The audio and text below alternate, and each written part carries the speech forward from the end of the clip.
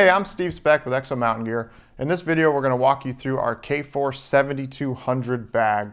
The 7200 bag is really geared for those expedition style hunts. You're heading up to Alaska. You're going to be dealing with a lot of weather. It's a 10 to 14 day hunt. It's just a really large bag. We really focus on making sure that all of our bags though compress up and can go from day hunting all the way up to 14 days out there in the backcountry.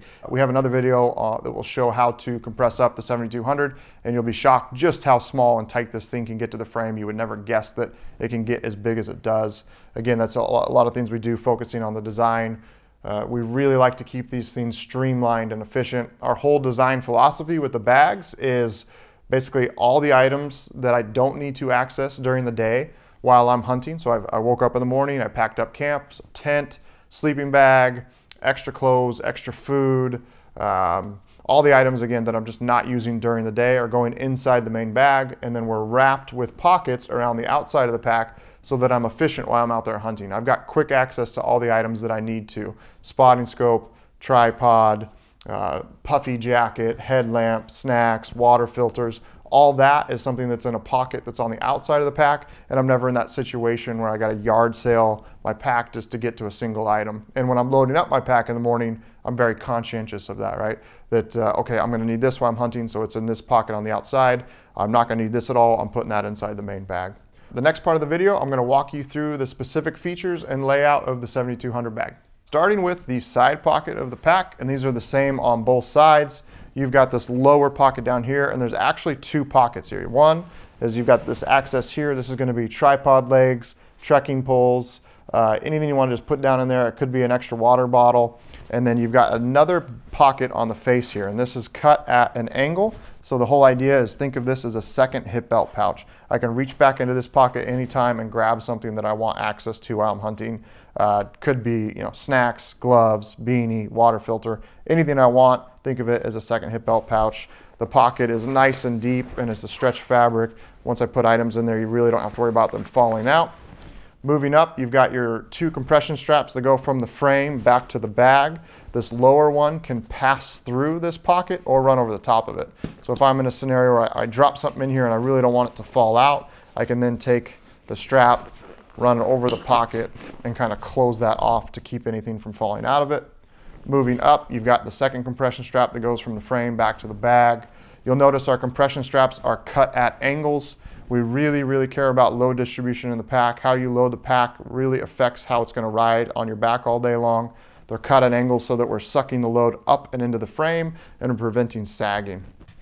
The next part of this is the spine scope pocket. These are 7.5 inches deep by 27 inches tall. You've got this nice long zipper to access it. Really large pleat here, so when the bag is completely full, we still have good access to get spine scope in and out of there. On the top of this pocket on the inside, you'll notice a stash pocket loop, so you can add our stash pocket accessory there. You can also use that loop to hang items on the inside, so if you had a water bladder there that you wanted to hang, you could. Moving to the front of the pack, you'll see we've got two horizontal compression straps. This is just strapping items to the back side of the pack. Most common one I'm going to see strapped there is a bow. If you pop those off, you'll see our zippered access to the front stretch pocket. Again, with our design philosophy, I've got quick access to items I need to use while I'm hunting.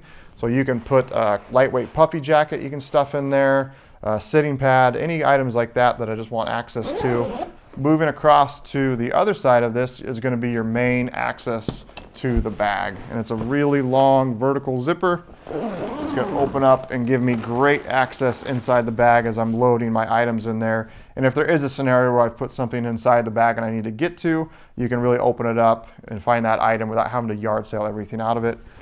You can also see that white fabric on the back side of the bag. That is our water bladder sleeve. It runs the full width and length of the pack. So if I have a water bladder in the sleeve up on top, if that pops, the water's going to run out the bottom through a grommet hole, and all the items that are in the bag, I don't have to worry about getting wet. You'll also see on the inside here, there's a stash pocket loop there and another stash pocket loop right there. Again, you can add our stash pocket accessories for the guys who like to have a lot of small pockets for organization. You've got that option. Moving to the top of the bag, you can see our roll top collar, and that's where the 7200 is just a really big bag. That extends all the way up. And that's your secondary access to get items in and out of the pack, either through the zipper or through the top. You also see these Velcro loops right here. That's for our dry bag insert, which gives you 100% waterproof protection. If you were to fall in a river or just days and days and days of rain, you put that dry bag inside there. It's the full width and size of the bag. So all the items that go inside that dry bag are going to stay dry. If you want to drop 8 ounces and run the pack without a lid, it's really easy to do.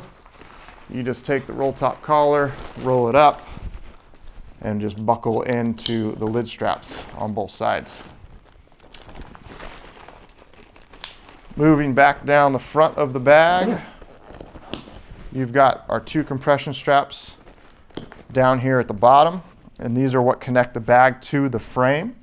We've got a system here with a tri-glide and a ladder lock, and we're using those to compress the bag to the frame when I'm not running full. 7200, especially if you're buying this because you do a long trip, but you're also doing shorter hunts with it, you're really going to use that feature a lot. We really encourage you to make sure if the bag's not going to be completely full that we're compressing the bag back to the frame as much as we possibly can. Moving to this side, again, you're going to see the exact same pocket layout as we covered on the other side. Here you can see this loop that's sewn to the bag. There's one on both sides. That is for the 7200 specifically. There's a set of straps that came with your bag that when you have this roll top all the way up, and this thing's really extended tall, the top of the pack can kind of become a little bit floppy, and these straps are designed to compress that down. So if you're going on a hunt where you know you're using the full capacity of the bag, we definitely want you to pack those straps with you. You hook them in here, they're gonna run over the top of the bag and actually connect to this loop here at the top of the frame. And again, that strap's going to run all the way up and over so you can press it down nice and tight at the top and just really stabilize that load. Moving to the front side of it, right here you can see the water bladder sleeve. That's going to open up. Inside that you've got another stash pocket loop, and then there's a Velcro attachment point to hang your water bladder, and then a hole right here where you can run the water bladder tube through and then run that right or left side of the harness so you have access to your drinking tube. The lid, you're gonna have, let's put it right here, you've got one large main compartment inside there for throwing items into, and then you've got another stash pocket loop on the inside of the lid right there, again, for the guys who like to have a lot of organization. And then on top of the lid, you'll see this pocket here. It's just another pocket for quick access to items that I want. So it could be a cell phone, could be an inReach, could be a headlamp, whatever I want to put in there is just, again, it's a great place to put something that I want quick access to. So on the frame side here, you can see the lid straps and how they work with this system. You unthread that, and that shows you really good access of how you're going to take the bag off the frame. There's just this Velcro tab. You can grab onto this piece of webbing and then basically pull the bag right off the top of the frame. The frame just sits up in this little pocket right here, and that's how it sits at the top of the frame. And then right here, you'll see a loop that's sewn to the bag, and there's another loop here on the frame. If you're running the bag without a lid, there's a set of straps you can buy that will connect basically the top of the bag to the top of the frame and just give you a good way to compress a head and antlers down to the top of the frame. The lid webbing, just go through how that's weaved through here. It's cut at a 45-degree angle, so it's really easy to slide up and down. You're going to go through the closest loop first, so you're basically touching the bag lip there. That's going to thread up, and I've got this extended right now, but if I didn't, you would thread it through the ladder lock on the lid, and then you can tuck that excess webbing back down through this slot right here, and that way that's not interfering with you grabbing for the load lifters. That pretty much covers all the features of the 7200 bag. For more information, you can check us out at exomountaingear.com.